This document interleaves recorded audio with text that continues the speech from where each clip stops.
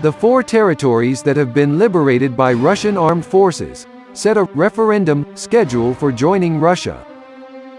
Lugansk People's Republic, LPR, and Donetsk People's Republic, DPR regions known as Donbass, as well as Zaporizhia and Kherson, are regions that will determine their own destiny from the clutches of Ukraine.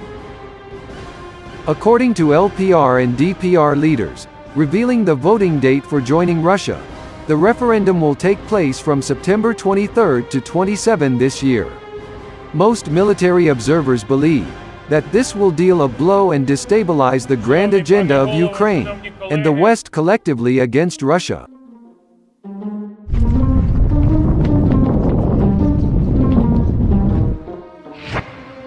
The 4 regions that will hold the referendum are Russian-speaking entities. Since 2014, residents of the region have been living under attack from armed forces of Ukraine, after the West voted for Volodymyr Zelensky to rise to the hot seat of Ukrainian president. Donbass referendum, contempt for the principles of sovereignty and territorial integrity. U.S. National Security Advisor Jake Sullivan lectures on sovereignty and territorial integrity after they overthrew a legally elected government in a coup in 2014.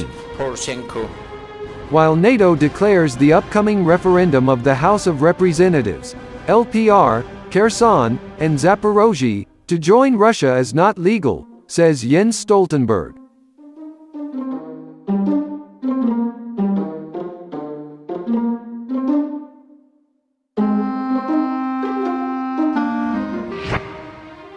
Most of the residents of LPR, DPR, Zaporozhye and Kherson regions support joining Russia. Surveys prove it, and the Institute of Social Marketing, INSAMAR, shows the reality of how nearly 100% of the population in the region choose Russia as their mother. The head of Zaporozhye region, Yevgeny Belitsky, said that reunification with Russia would also be held there. He also signed a decree on the formation of a volunteer battalion to protect the area. Meanwhile, the head of the House of Representatives, Denis Pushilin, discussed with the head of LPR, Leonid Pasechnik, about the call for the public chambers of the republics to hold a referendum as a subject of Russian Federation. He suggested joining efforts to prepare for the referendum. Kherson region to hold a referendum as soon as possible, says Volodymyr Balance, mayor of Kherson. Kherson had announced their intention for a referendum at the same time.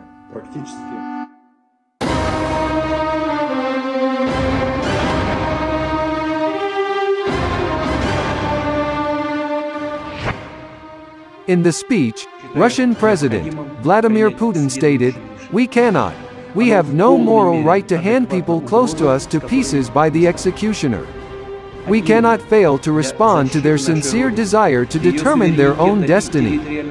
Russia will support referendums in LPR, DPR, Kherson and Zaporozhye regions. We cannot abandon the people." Former Russian President Dmitry Medvedev said the referendum in Donbass was very important, not only for the systemic protection of the population of LPR, DPR and other liberated territories, but also for the restoration of historical justice.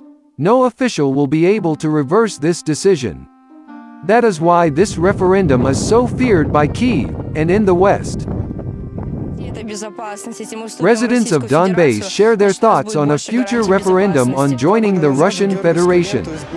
One young man excitedly commented, "No one but Russia will help us."